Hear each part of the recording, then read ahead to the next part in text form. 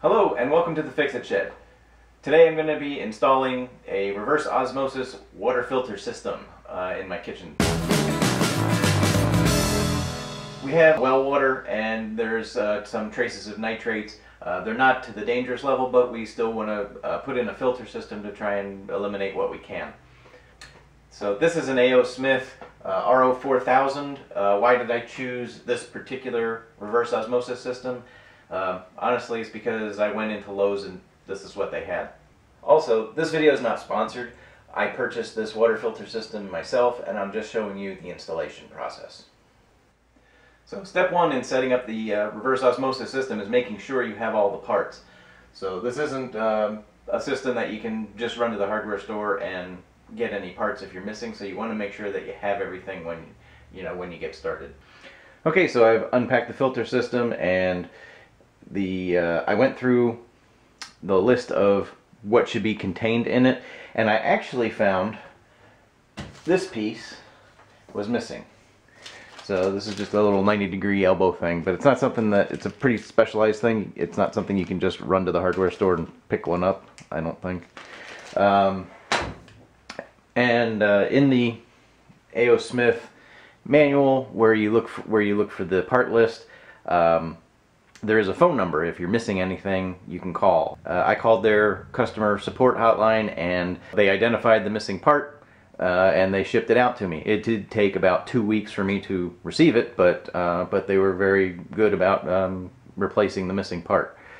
Well, I gathered up the tools and supplies that the directions say that I'm going to need. So now that we've verified that we have everything, let's get started. As you'll see later, a pair of pliers may come in handy too. Okay, so the first thing that they want you to do is make sure that you find a place to put your tank and stuff. Make sure that you have enough room underneath. And when I started doing that, like this, we've just moved in here. And it has a lot of new plumbing. I wasn't expecting to see, copper pipes actually. There's a lot of vinyl downstairs. And these valves, those kind of valves, I've never had much luck with. It seems like, they're nice when you put them in, they work, and then they sit for 10 years without being used, and then you can't turn them or they leak or something. So, on the bright side, I do have this distribution system for the water, so I can, this is, for the kitchen sink, so I can just turn off the water here, so that works out nicely. You see all these, PEX tubing. That's kind of what I was expecting to see under the sink. I wasn't expecting to see copper pipe. Okay, back under the sink. The other thing that might be a problem is this, because you have this bar here, and the filters are going to hang down. So I got to see if that interferes with the filters. Actually, I don't think this is going to go like this. I think this is going to be over that way, because I'm going to need some more space than that. So it's going to be over here. So now I'm going to break out the filters and see if they interfere. See if this piece of wood interferes. If not, I'll just have to put another piece of wood in there. So I don't have to worry about screwing through this cabinet, because there's a gap here in between this cabinet and this cabinet. So I don't have to worry about screws going through to the other side. Oh, it stands off enough that it won't be a problem. Good, so I can just screw right into this. Although that sounds pretty thin, doesn't it? Step one is to get this brass fitting in here. So I've got a drip pan in place and a towel to catch any water that comes out, and I'm going to use, I have a line wrench instead of the adjustable to try, since this is kind of messed up, messy. Oh, it's not too bad.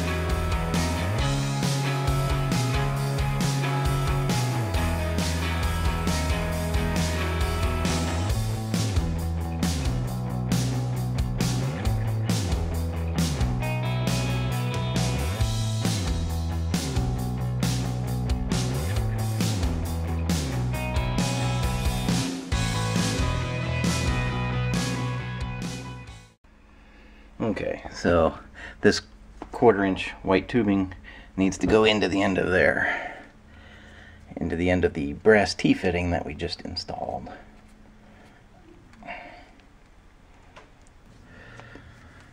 Now, so we need to get this nut on here, threaded in that way, the compression sleeve on the outside of the hose, and this piece on the inside.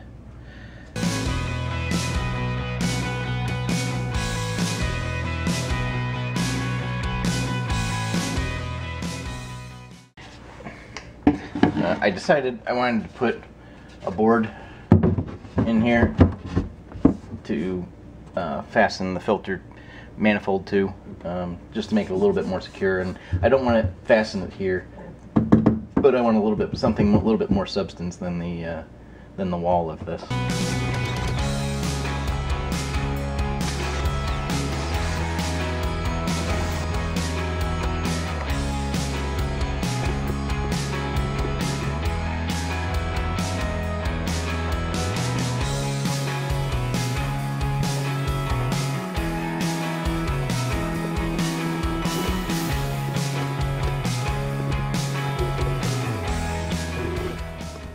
So you don't want to get too close to the wall. You've got an outlet or an inlet there, or an outlet maybe, and you got two on this side, so probably right around there.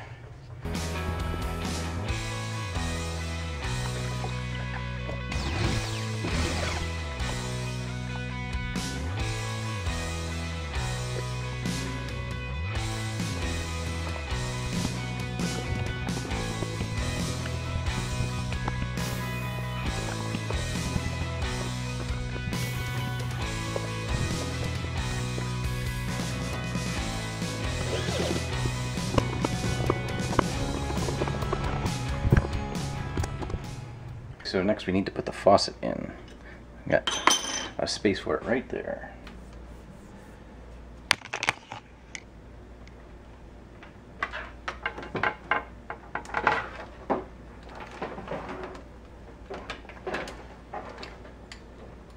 So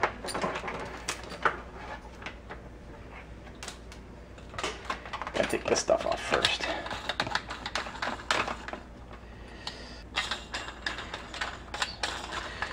So the nut comes off and the washer comes off, and the rubber piece stays on top.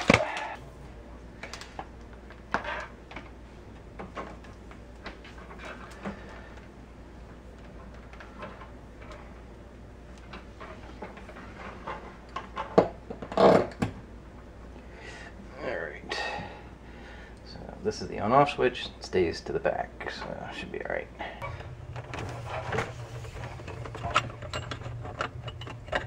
You can see better than I can. I'm doing this by feel.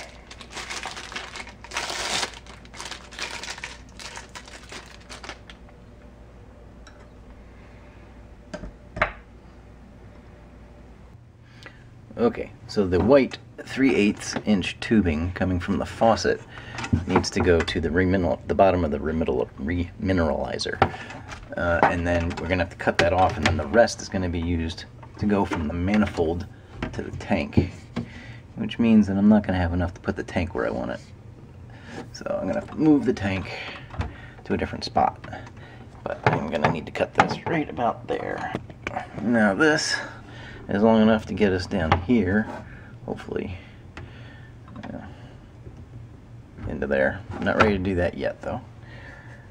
And then I have this loop left over to reach from the manifold up here over to the tank, which I was hoping to put over there. but I don't think I have enough hose for that, so it's gonna have to be closer. Now we need to wrap. They supplied some plumber's tape. We need to wrap that around the thread. And it says clockwise, in a clockwise direction.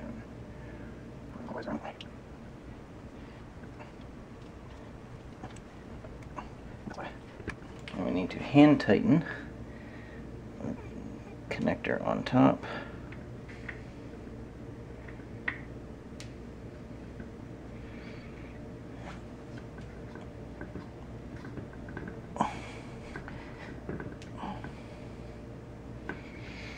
Okay. So now we got to use this 3/8 inch white tubing to connect from where it says tank on the manifold to the tank here. So really, you just press it in. That's it. And that's in. And then I need this cap for here. And that goes in there. And that feeds in.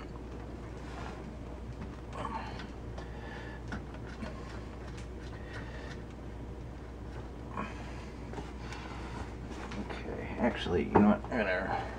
Can I reroute this a little bit differently? There we go. That kind of keeps it up and out of the way.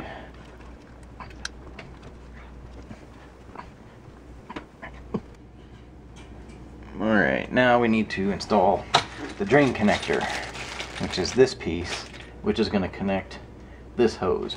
Now, it would be convenient, like, you need to install it on a vertical pipe. Unfortunately, it's not going to fit there. It's just barely going to fit over here. And I do have enough hose to reach over there. So we're going to put it over on this one.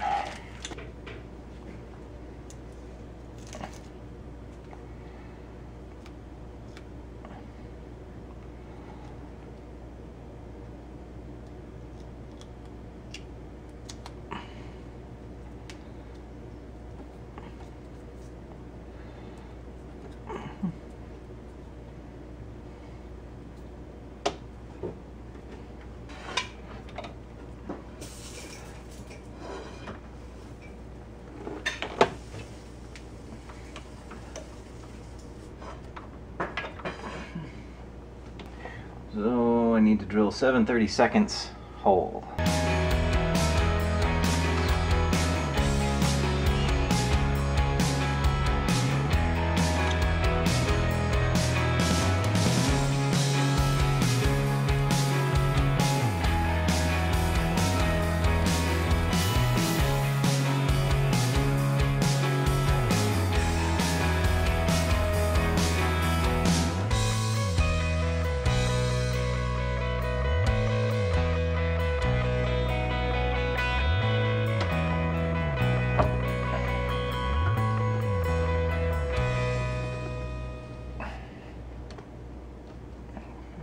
So now we're on to step 6. We need to connect this 1/4 inch white hose. There's an inlet in the back. You know, it looks very similar to these guys up here. I don't know. I don't think you can see it. I don't know if you can see it back there or not.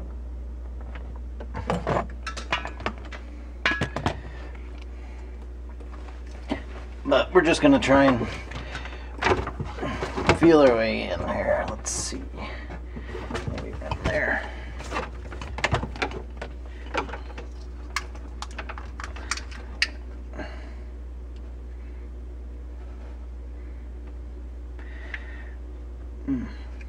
You do want to be careful when you're cutting this because you want it to be as square as possible. Yeah, that's pretty good. Okay. Let's see if we can get it in without seeing.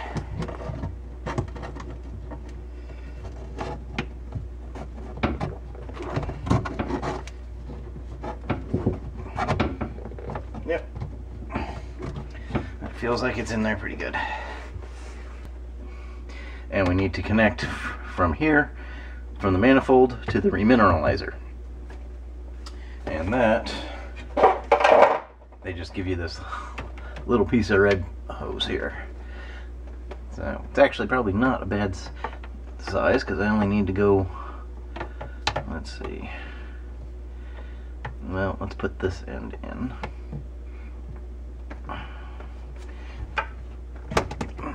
That's in. Alright. And then maybe down to about here. Where'd my little knife go?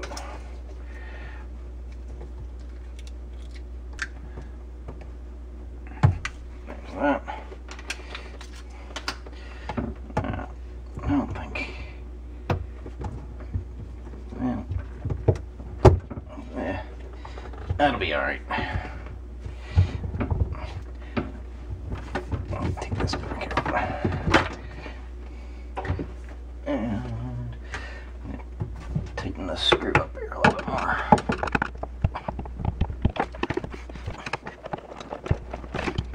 What's next? Remineralizer to Faucet. The 3/8" white tubing, that's this one.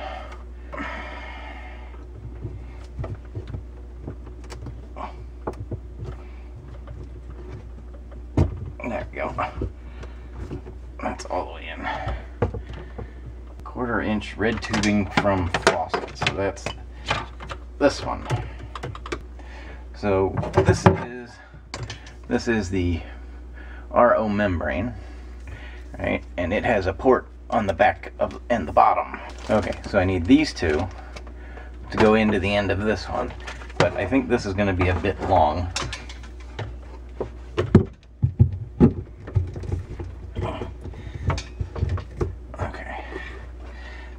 Okay, so yeah, this needs to go in the back here. Okay, so the flow restrictor needs to go into this hole. Hose.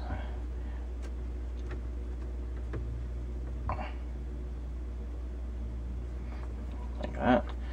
And then the whole thing goes in here.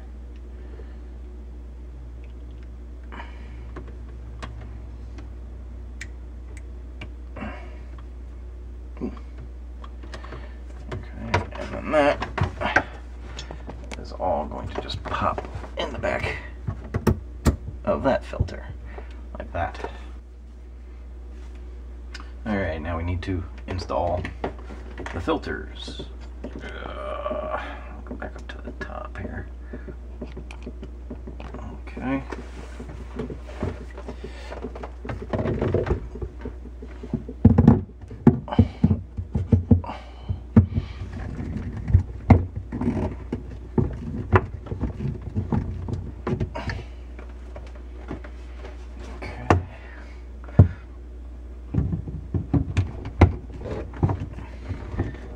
All the filters are installed. We are on to step 8, where we have to sanitize the system. So now we have to go back up here and we have to remove this white line. And to do that, you just kind of press in, and if you hold the black, like there's this black thing here, if you hold that in while you pull on the tubing, you can get the tubing back out. Now I need to put 3 milliliters of bleach into that tube. So they do provide you with this handy eyedropper to get 3 milliliters of bleach to put into the hose. So you don't have to go looking for something. Okay. There's the rest of it. Nope, don't do that.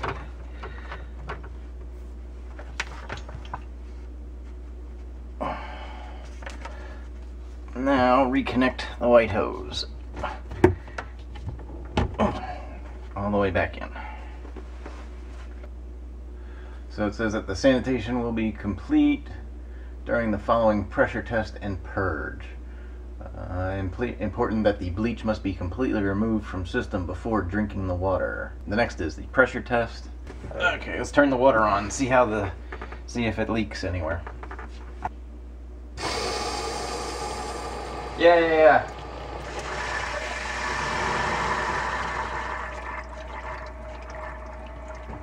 The back one.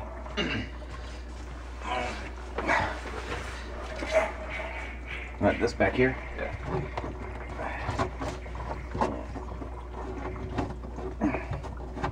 There we go. Alright, that went in a little bit more. Let's see. Try again. Ready?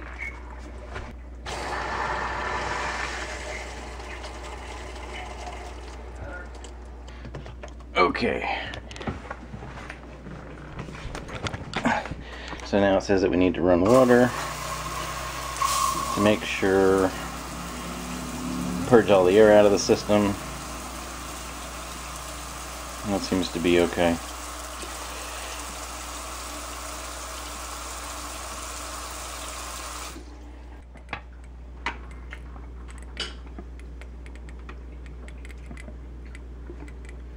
So it does gurgle while it's pressurizing. Got another leak in the system to tighten up.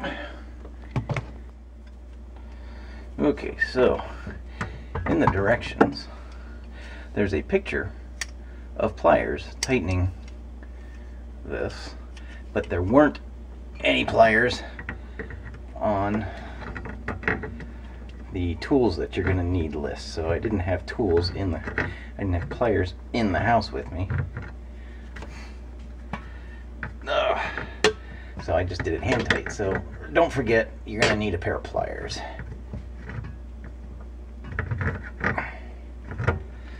Alright, let's try that, see if that's tight enough. I'll go turn the water back on.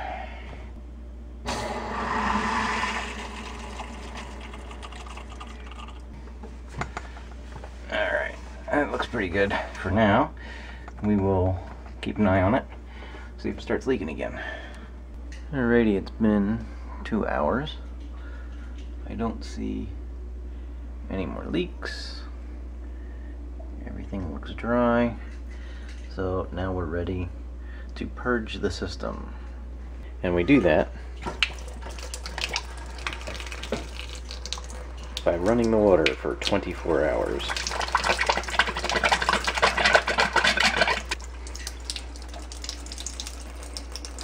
We'll check back tomorrow. After letting the water run for 24 hours to purge the system, and then a few hours to allow it to rebuild pressure in the system, we now have filtered water. Thanks for watching this video. If you found it useful, please be sure to like it. If you want to see more videos like this, please subscribe. Thank you. Take care.